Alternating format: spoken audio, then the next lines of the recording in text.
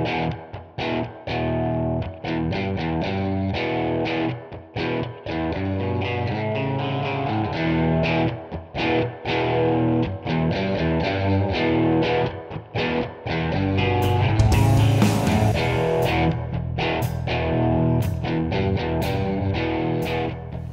guys, this is Mac again on behalf of Strongside Tactical. Got a quick review of an exciting item coming at you today from strongsidetactical.com.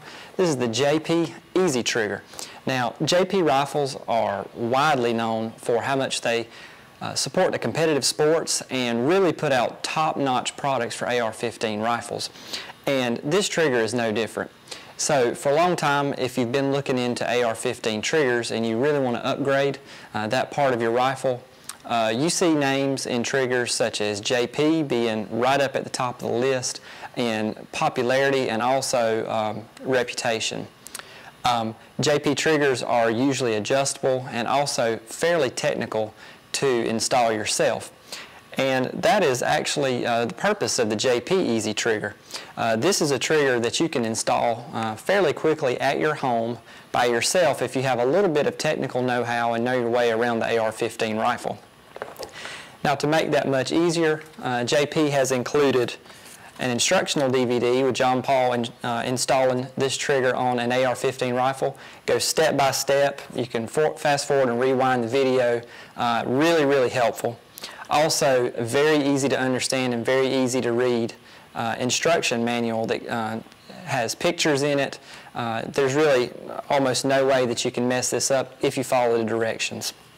So, let's put this in our 3-gun rifle. This is the tank rifle that I have been building using parts from strongsidetactical.com. As you can see, it's pretty much completely finished. And now we're just putting the fine-tuning touches on it, and including putting this amazing JP Easy Trigger in this rifle. So let's do this step by step. I actually already went in and installed this into this rifle. It was really easy. I did it in about 30 minutes one afternoon, and really didn't need any fancy tools or anything. I did need a screwdriver to take my pistol grip off, and then actually the JP kit includes all of the Allen wrenches that you need to fine-tune and install this kit. One thing that I do want to point out here is that as you'll see me in the video, it does come with two hammer springs, excuse me. The popular JP yellow hammer spring, which is about a 3.5 pound spring, and that's going to give that trigger a nice light and very quick repeatable pull. However, they do give you the warning in the instruction manual that if you use the yellow spring, there may tend to be some reliability issues with light strikes on hard military primers. And because I'm a competitive shooter and I absolutely need this trigger to go bang every time I pull it, I opted for the red trigger spring, which is about 3.5 to 4 pounds, maybe 4.5 pounds, somewhere in that neighborhood. And it's going to be 100% reliable with any type of M193 or hard military primered ammo. And I do occasionally shoot that in competition, so that's why I opted for the red hammer spring. So you'll have that decision to make. If you want super light, go with the yellow spring. If you want super reliable, go with the red spring. So let's put this trigger in real quick, and then let's put this thing to the test. I really love how this thing feels. I'll go ahead and just give you that disclaimer right up front. I don't think there's a better trigger that I could have chosen to put in this rifle. You could pick it up at strongsidetactical.com. Let's get it in. First thing I've done to install this trigger was remove my old trigger grip and the safety. As you can see, to remove the safety, you are required to remove the pistol grip from the lower.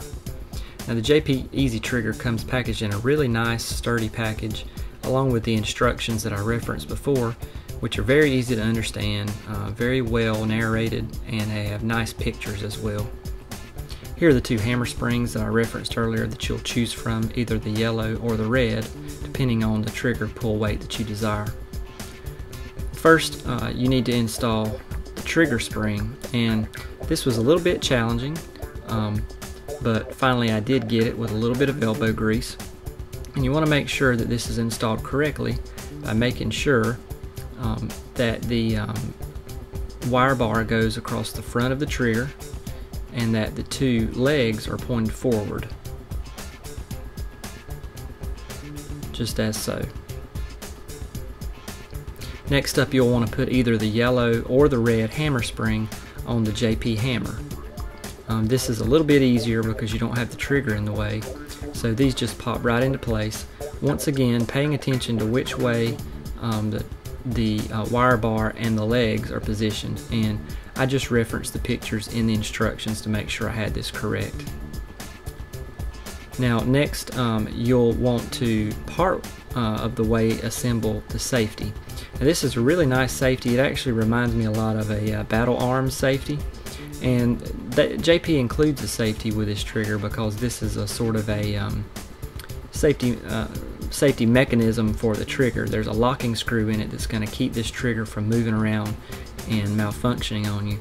So what JP wants you to do first of all is to install the trigger selector actually on the opposite side of the rifle temporarily, and then to temporarily install this Allen screw into the left side of the lower, which is typically where your selector switch would be.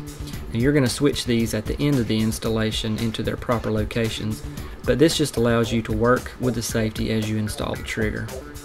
Now here I'm just sort of function checking this safety to make sure that it moves appropriately and stops where it should.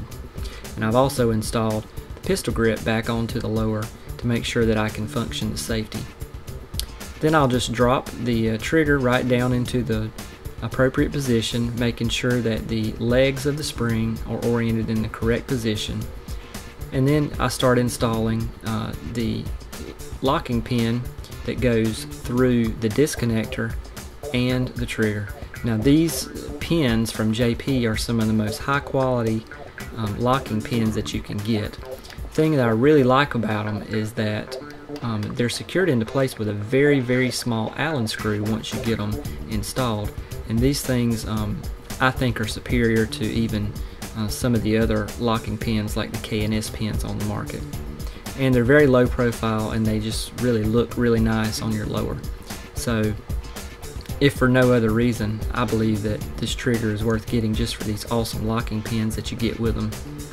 Here you can see me finally installing the locking Allen screw right into the trigger pin. So this trigger and disconnector is now installed, and now I need to install the hammer. Now installing the hammer is the most difficult part of a three-piece trigger installation on AR-15. You do have to put tension on the hammer spring by putting the legs in the appropriate slots on the trigger pin, and then you have to rock the hammer backwards into its cocked position as you drive the locking pin through the hammer. So it takes a little while if you're working by yourself. If you have an extra hand or a buddy that can help you, that's always a help. But I have found the easiest way for me to do it here is to get it into position, then lay the lower down flat and hold it with my left hand with my thumb as I drive the pin through. And you can even sometimes use a roll pin or a slave pin to help you out. So what I did was I used an old pin from my stock trigger as a slave pin, and then I drove it out.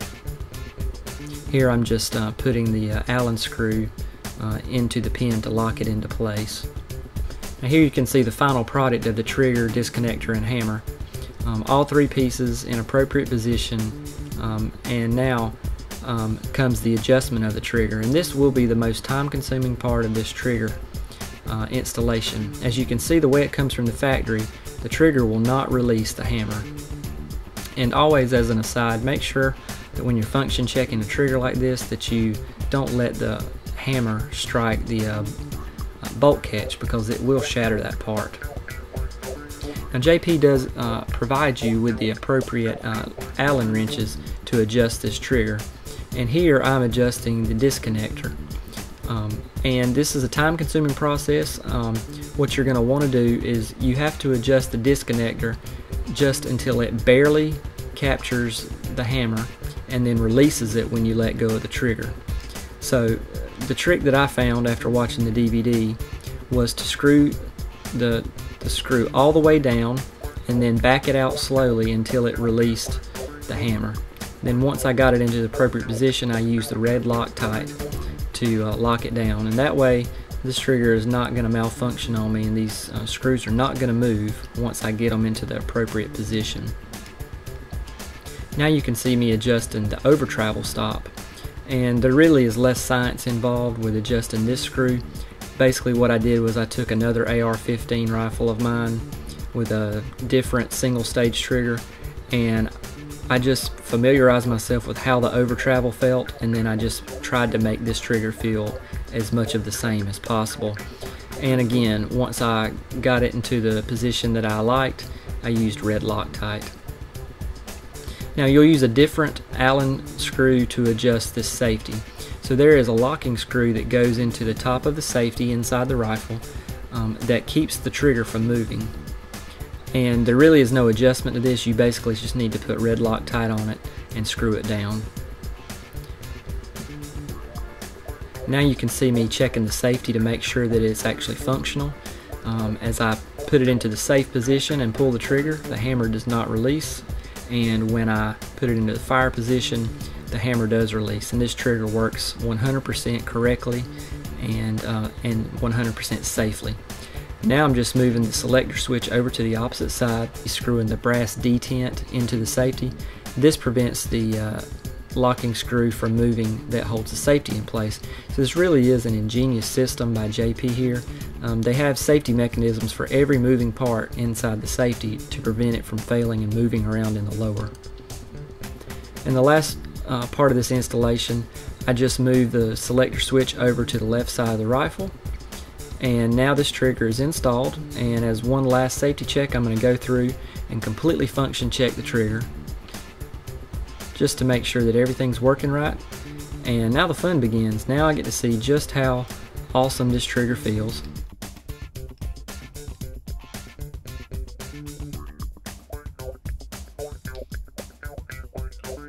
Of course, you do need to lube your trigger appropriately before you go out and use it, so I'm just using some EWL grease here to lube all the contact points and all the moving parts inside the trigger mechanism.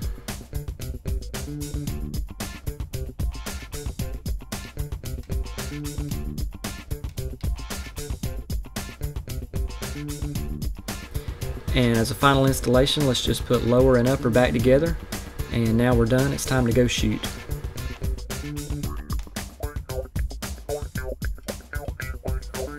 So installation of the trigger group is just that easy. It took me about 30 minutes to do this. I did use the DVD and as well as the written instruction to take my time to make sure that I got this exactly right. If there's one part that you want to install absolutely correctly on your AR-15 rifle, it's the trigger group. Number one, for safety reasons, but also for legal reasons. This needs to remain a reliable semi-automatic rifle. So if you don't feel comfortable installing this part in your rifle, then take it to a qualified gunsmith to make sure that everything's done 100% correctly. And for you experienced gunsmiths of your own, do this at home and do it with confidence. You can find this trigger at strongsidetactical.com, as well as many of the custom parts that you see installed on my rifle here. If you like this video and others like it, please send a like rating for the video, and as always, subscribe to the strongsidetactical.com channel. As always, this is Mac with another informative review, and we'll see you next time.